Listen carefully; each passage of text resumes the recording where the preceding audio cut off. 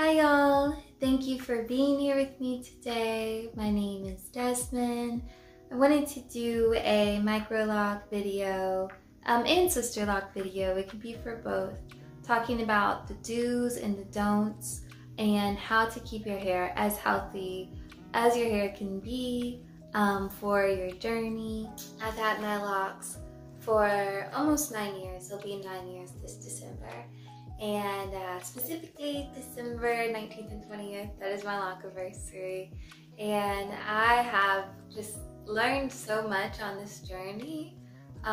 It's been filled with ups and downs. Most of, if not every single ups and down was my fault. I kind of put my hair through things rather than my hair putting me through things. But I've really learned so much. I've been on both sides of having really healthy, beautiful locks, and I've also been on the side of having very damaged locks. And so I just wanted to give tips that I've learned on this journey to help others who have begun their journey or just want to know how they can have the healthiest locks and the happiest locks they can. So let's get into the video. So I have my journal right here. I'll be periodically looking down, just in case you are wondering like what I'm looking at. Yeah, it's my journal. So I like to start off this video doing the do's, and then later on we'll get into the don'ts. So my number one do is water. Water, water, water, H2O. Our hair needs water. Water is the most nourishing and moisturizing thing that you can give to your hair. There's nothing else more moisturizing than water. And so the more water you give your hair, the better your hair is going to be. The happier and the healthier your hair is going to be. Water gives our hair nourishment. It allows for our hair to grow. It cleanses our hair. It gives it moisture. And I know people are always talking about water. Make sure that you water your hair, make sure that you drink enough water, but it cannot be reiterated enough. Water is so important. But something that I want to note here is that not every water is made equally. And so, you know, like ocean water is different than the water that you find in a Dasani bottle, or fresh water is going to be different than the water that you find in your tap, your faucet, or your shower head. And so having good quality water is going to make a difference in the quality and the health of your hair. I recommend staying away from like tap waters, because tap waters have a lot of cleaning agents and cleaning minerals such as like chlorine. And then that can cause damage to your hair. It can cause dryness, it can cause brittleness. And so I would rather go for a water like a spring water that just has the natural elements and minerals that are found in fresh water itself. Using rose water. Rose water can be found at like a natural health store near you. You can also make your own rose water. I love making rose water. And then you can also use like, you know, herb infused waters, putting rosemary in your water, putting peppermint in your water. And those herbs are actually going to help to promote hair growth and hair thickening as well if you're someone that deals with thinning of hair, or you're someone that deals with hair loss. And so yeah, making sure that the water that you use is good quality is going to make a difference to the health of your hair. My number two do is do use light products. And so I'm someone that prefers not to use products on my hair. I did use products on my hair in the past, and I went a bit overboard and caused a pretty good amount of damage to my hair. So I would recommend really only using light products, using products that are specifically made for people that have sisterlocks and microlocks. There is a brand called Made for Locks that has a bundle kit for microlocks and sisterlocks. It has shampoo in there, it has sprays, it has mousses, and they're made to be light and to be airy and not cause a lot of weight on your locks. If you want to use oils on your locks, I'd recommend using oils like jojoba oil or argan oil or sweet almond oil, oils that when they're room temperature are liquids, rather than using an oil like coconut oil.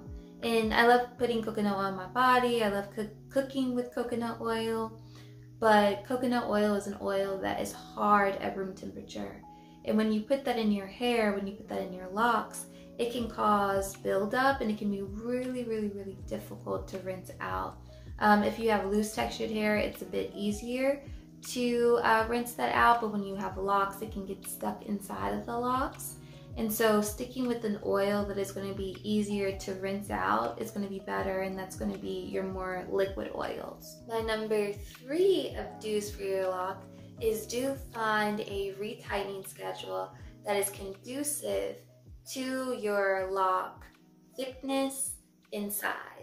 And so everyone's sister locks and micro locks are different. Some people have really thick hair, really coarse strands, and this allows for them to have denser and thicker micro locks or sister locks.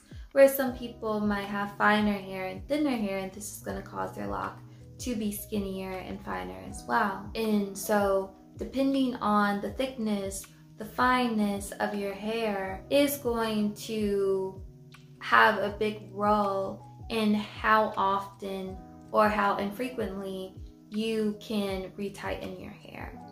And so someone that has thick, dense locks can go a longer period of time without retightening their hair, where someone has finer, thinner locks, they can't go that long.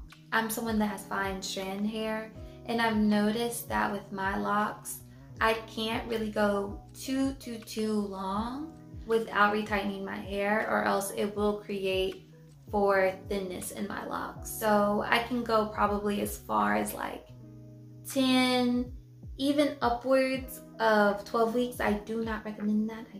Don't do it. But I can go that far.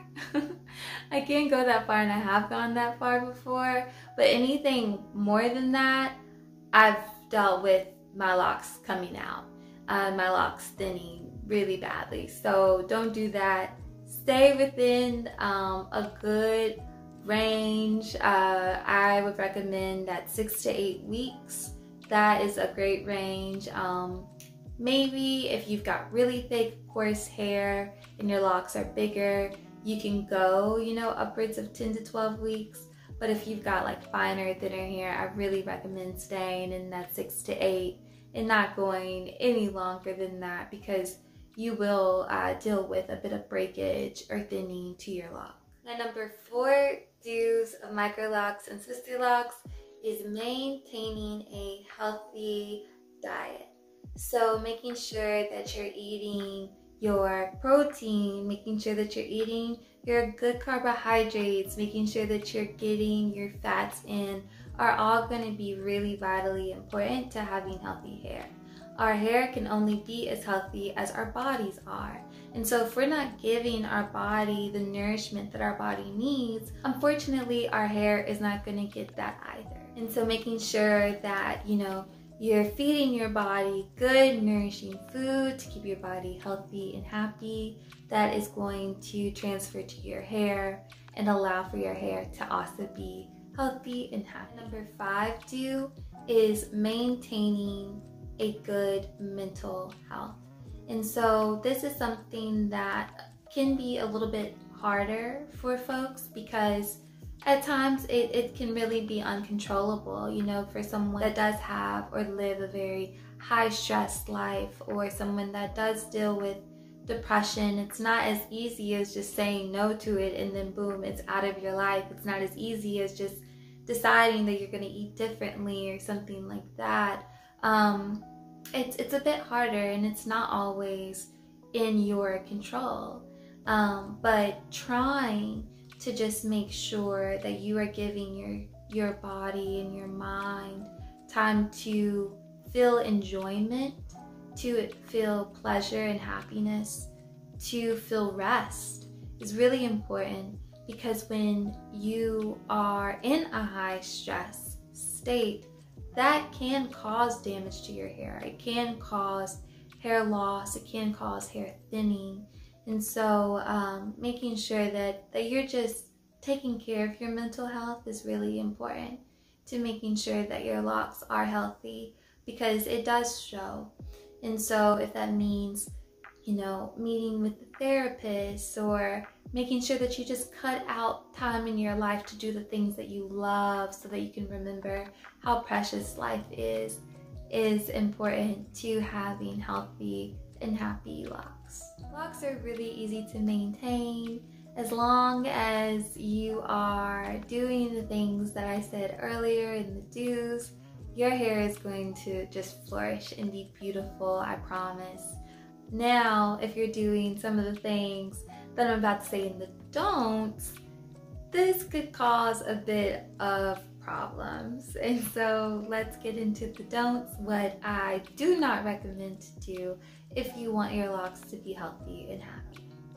My number one do not use heavy products.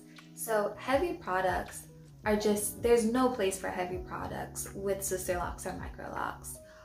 Our locks, because they are so skinny, and if you have fine hair too, this you know, if you have fine hair and thin locks and they're also skinny, that weight of heavy products is just going to weigh your hair down so much, and it can cause a lot of tension at the base, at the root of your hair, and it can pull, and that can cause breakage, and that can cause thinning of the lock. Another thing that heavy products can do is that they can actually soften the lock and cause the lock to unravel, which is something that I dealt with a lot.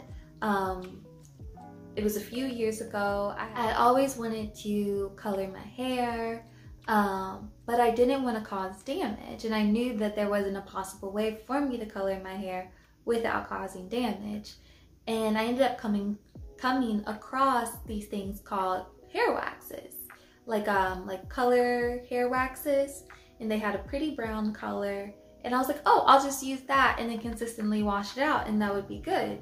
And so I would take it and I would put it in my hair, and I'll show like a little picture right here what it looked like. It was so pretty, I really loved it, but I noticed that like I wasn't really able to wash it all out, that like it still would like leave remnants in my locks. And after a period of time, my locks actually started to soften and unravel and come out. And oh my goodness, I remember brushing my hair and just like clumps of my locks breaking off, and it was so, oh my god, it like hurts to even think about it again.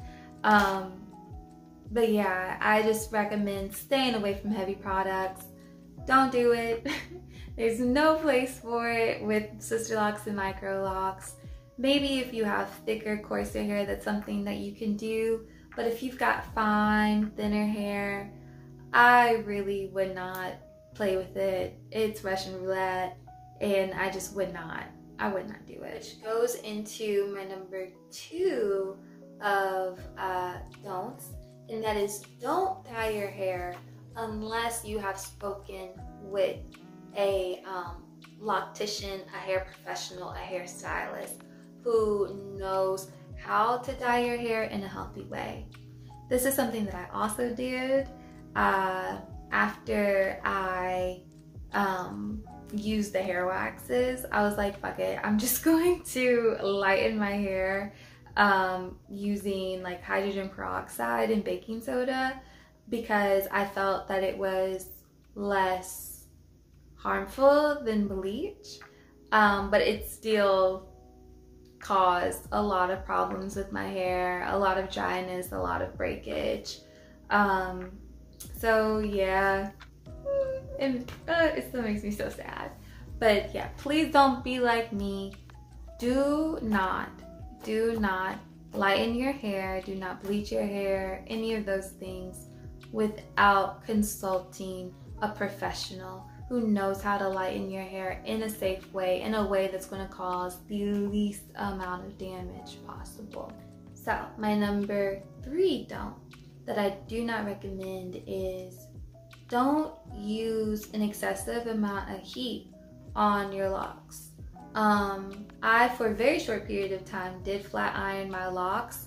I would have like these fluffy ends that I didn't like, and so I would kind of straighten those out, and not understanding that like just because my hair is locked doesn't mean that it's like invincible to heat damage. And so luckily my hair did not damage.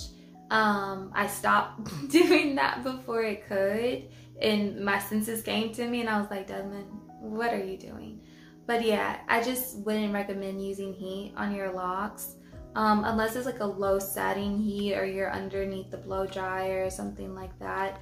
I still do things like that, but I don't put like an excessive amount of heat on my locks. So yeah, I would stay away from that because your hair can you know, be victim, I guess, of heat damage. And then my number 5 don't of Microlocks and sisterlocks is do not use or put your hair in like tight styles. And that also goes for retightnings. I recommend not doing a super tight retightening. Having your hair in really tight styles can cause a lot of tension on the root of your hair. When you have tight styles, it pulls at the root, and that tension can cause a lot of breakage, can cause a lot of thinning and hair loss. And so I recommend staying away from really tight styles, really tight ponytails, and also super tight retightenings. When you retighten your hair, I would just retighten it to the point where you don't have a lot of new growth still, but at the same time, it's not like super tight and pulling and giving you a headache, a migraine. I've definitely had retightenings to the point where, you know, I felt a whole headache for like a week after, and it was just so painful. So don't do that. It just causes a lot of tension. It hurts. Just stay away from doing really tight styles. Then my number, I think this is my number 6. My number 6 don't, and this is my last don't, is do not compare your hair to another person's hair. We all have our own individual, unique, special, and beautiful locks. I don't think there's anything wrong with having a hair crush or admiring someone else's hair, but when you have the expectation that your hair is going to look like another person's hair, you don't get to appreciate the beauty of your own hair. And when you have those expectations, it can cause you to neglect your hair. It can cause you to do things to your hair that are not helpful to having your hair being healthy and happy. And so making sure that you honor your hair, making sure that you love your hair, that you appreciate your hair, that you figure out what is good for your hair rather than wanting your hair to be like another person's head of locks is really important. That's also going to stop you from taking your locks out too. You know, sometimes we can look at other people's locks and want them to be that way, and when they're not, it can make us upset or frustrated, and then we start doing things and taking them out or whatnot. And yeah, so making sure that you love your locks, that you give to your locks, that you honor your locks is really important for you to have a healthy head of locks and a long journey with locks. So that is the end of my video. I hope that that was helpful. Locks are very low maintenance. They're low maintenance, and the least you do to your locks, the least you mess with them, the more prosperous they're going to be, the happier they are going to be. Allow them to be, allow them to live, and they are going to thank you for that.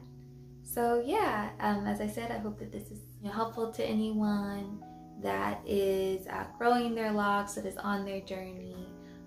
or if you're thinking about being on the journey and you're wanting to know what the maintenance of it is. And so yeah, thank you and have a wonderful day, y'all. Bye.